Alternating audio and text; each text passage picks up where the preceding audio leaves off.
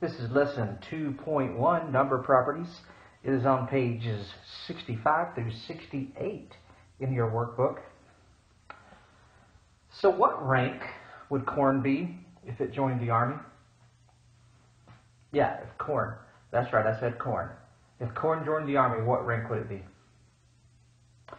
Colonel. Colonel in the army. Moving along. So our learning target on this is we're going to use number properties. Some of you may not even know what those are. You could say, I don't understand yet, but hopefully by the end you'll be a 3 or a 4, and if you're a 2, that's okay. I can help you out. All right, or someone else can help you out, but hopefully you're a 3 or 4. Alrighty, looking back, find the value of each expression. So 2 plus 3 is 5, 5 plus 1 is 6, 9 times 2 is 18, 9 minus 3 is 6, 6 plus 9 is 15, 15 plus 2 is 17, and 12 divided by 3 is 4. Alright, so now let's look ahead. Use each number on the game card once to write an expression that has a value of 24. You can use any of the 4 operations: addition, subtraction, multiplication, and division. Alright, so 9 times 3 is 27, minus 2 is 25, minus 1 equals 24. Yeah. So in this chapter, we're going to be doing things like this, where we multiply and subtract. We're going to divide and add, and we're going to figure out some things about number properties in this lesson and also in this chapter. So let's talk about some number properties in our key concept. Use number properties. So I'm just going to go through this, read it to you. You can follow along. We can look at the example. So the commutative property, commutative. Commutative property, changing the order of addends or factors does not change the sum or product. So in other words, you got over here 3 plus 5, 5 plus 3, they're both going to equal 8. You notice that they changed their positions. And here too, the 5 and the 3 change the positions, but 3 times 5 and 5 times 3, they're both 15. So commutative property says that their positions changing doesn't change the sum or the product. Associative properties, changing the grouping of addends or factors does not change the sum or product. Alright, so in this one here with the adding, we get 2 plus 4 plus 1, and then 2 plus 4 plus 1. See, the parentheses are around different numbers. Still going to be 7. Alright, and then on the multiplication, 2 times 4 is here, times 1, 2 times 4 times 1. The parentheses are around different numbers, but the product is still going to be the same, still going to be 8. Then the addition property of 0, the sum of any number and 0 is that number. So 8 plus 0, 8. 1,625,824 plus 0 is that same number, because I forgot exactly what I said. Right? So the sum of any number and 0 is that number. Multiplication properties of 0 and 1. The product of any number and 0 is 0. Doesn't matter. 6,285,321,985 times 0 is 0. Any number multiplied by 0 is 0. And then the product of any number and 1 is that number. Any number multiplied by 1 is that number. Right? 7 times 1 is 7. 900 million times 1, 900 million. Doesn't matter. It's the same thing. Distributive property. Distributive property is probably one of the hardest ones for kids and people to get their mind around. Multiplying a sum or difference by a number is the same as multiplying each number in the sum or difference by the number and adding or subtracting the products. So let's look at it. 4 times 3 plus 1 is the same as 4 times 3 plus 4 times 1. See, we're distributing the 4 to the 3 and the 1. 4 times 3, 4 times 1. 4 times 3 minus 1 is the same as 4 times 3 minus 4 times 1. You're distributing it. You're giving it out. All right? Now, we're going to refer back to this chart when we look at our number properties and when we use them. All right, our in-class practice. Complete the equation, identify the property. So 9 times 15 equals 15 times 9. And that's going to be commutative. Commutative. Now, you don't have to write out property. We know that all these are going to be properties, but you do need to understand that so that when you see commutative property, you understand what that means. So you just have to write the name of the property, not the word property for now. All right, number 2, we got 32 plus 29 plus 8 equals 29 plus, what's missing? 32. All right, and again, it's also commutative. So looking back at my key concept chart there, I can see which property to use for these equations. All right, so I want you 3, 4, 5, and 6. 3, 4, 5, and 6. I want you to look at those, look back at that chart, and see if you can do these. All right, go ahead and do 3, 4, 5, and 6, and then we'll go over it. All right, so on this one, well, we got a number missing, don't we? It's 145, and it's also commutative. I do want you to notice that each of these are commutative properties, but this is the commutative property of multiplication, addition, and addition. All right, so let's make sure we know that as well. All right, and number 4, we get 248 plus 0 equals 248. And then it is what? It's the addition property of 0. All right, and then what do we have here? Well, we're distributing it, aren't we? 3 to the 10 and 3 to the 2, so it is the distributive property. All right, and then this one right here, we got 1 times 17 equals 17, and it is the multiplication property of 1. All right, so again, we're just looking at that chart and figuring out from the chart what property these are. All right, so number 7 and 8, we're going to use the distributive property. Look back at that distributive property. The distributive property, we're distributing the numbers, right? So we've got 5 times 97. Well, if we use our expanded form of 97, it's going to be 90 plus 7.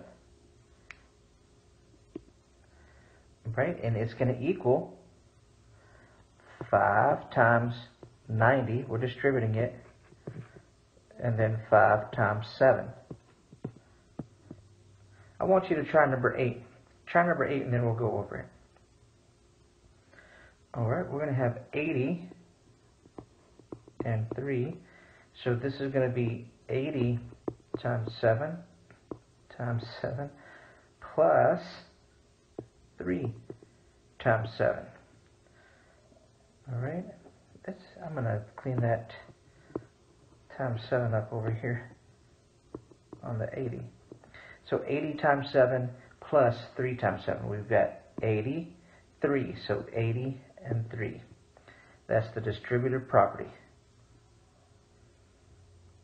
All right, I'm going to try number 9 with you, and then I want you to try number 10 on your own. All right, so use your property to find the sum or product. All right, so I am going to use the associative property because it doesn't matter where the parentheses are. See, I could do 4 plus 6 plus 27. 4 plus 6 plus 27. So 6 plus 27 is 33. 33 plus 4 is 37. And again, I used the associative property.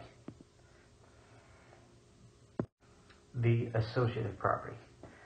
All right, go ahead and do number 10. Do another 10, and we'll go over it. All right, so anything times 0 is 0. So I'm going to use the multiplication property of 0. The multiplication property of 0. Now, I could have used the distributive property because I could have distributed 5 to 49 and 5 to 0. Still going to be 0. So I think that the easiest one to use is the multiplication property of 0. Alright, so on number 11, I want you to do this matching. Alright, use the chart on page 66. Use the chart on page 66. But do this matching and then we'll go over it. Alright, so 27 plus 0 equals 27. We get an addition property of 0. Addition property of 0. 13 times 0 is the multiplication property of 0. Alright, 9 plus 14 equals 14 plus 9 is the commutative property. Alright, and then all this stuff, right, we got the distributive property. Someone may have thought it was associative property. No, we're distributing. We're distributing. We're not just moving around parentheses. We're distributing that 2 to the 3 and that 2 to the 5. Alright, and then 28 times 1 would be the multiplication property of 1. And then we're moving around those parentheses, so that is the associative property. Alright, so let's connect what we've learned to data. Alright, so an example, a sanctuary has 3 types of large cats. Find the total number of large cats. Alright, so they got lions, they got 1, 2, 3. Oh, actually, each one represents 4. So 4 times 3, see, because each one is 4, each of those paws is 4. So 4 times 3, distributed property. 4 times 6, see, 1, 2, 3, 4, 5, 6. And then 4 times 4, 1, 2, 3, 4. And then we add that 2 because there's 4 whole paws and 1 half paw. So that half paw is 2. Alright? And so we do all this math and it gets down to 54 large cats. So there are 54 large cats in the sanctuary. I hope you see that. See, 4 times 3 is 12. 4 times 6 is 24. 4 times 4 is 16. And then we add that too. Alrighty. Here's what we're going to do. I want you to look at number 13. Read number 13. Make sure you're checking out our table here. Alright? And then find the total number of small cats. Go ahead and do that, and then we'll go over it. And let me tell you, you can do it any way you want. All right, any kind of property you want to use, you can go ahead and do that, and then we'll go over it. All right, so here's what I did. I'm counting up the paws. There's 1, 2, 3, 4, 5, 6, 7, 8, 9, 10, 11, 12, 13, 14, 15, 16. And then how many half paws were there? 2. So 1, 2, and 2 half paws makes a whole. So 17. And then how many did it represent? 4. 17 times 4. So 17 times 4, I did 4 times 7 is 28. 4 times 1 is 4, plus 2 is 6. So there are 68 small cats. All right, that's how I did it, right? I'm basically taking my 4 and distributing it to all this, and then adding those two together to make that a whole as well. All right? Alrighty. Conduct a survey to find the type and number of pets that each student in your class has. Organize the data in a picture graph, then use a property to find the total number of pets. And here is what I'm going to tell you. I did my own survey, and this is what I found. So I want you to take that survey and find out the total number of pets in that class. All right, so I got 1, 2, 3, 4, 5, 6, 7, 8, 9 circles. 9 circles represents 2 pets each. So 9 times 2, we've got 18 pets. Now, I could have made it complicated and written it out as what I actually did in my head, because what I was doing in my head is going 2 times 4 plus 2 plus 3. That's actually what I was doing in my head, because I added them up, 4 plus 2 plus 3, 4 plus 2 plus 3, and then I multiplied by 2. So I'm distributing 2 to the 4, to the 2, and to the 3, right? Because it's 8 plus 4 plus 6 is going to be 18. Or I just did it simply like this, 9 times 2, because 4 plus 2 plus 3. Alrighty, well, let's look back at our learning target. Use number properties. Hope you can do that now.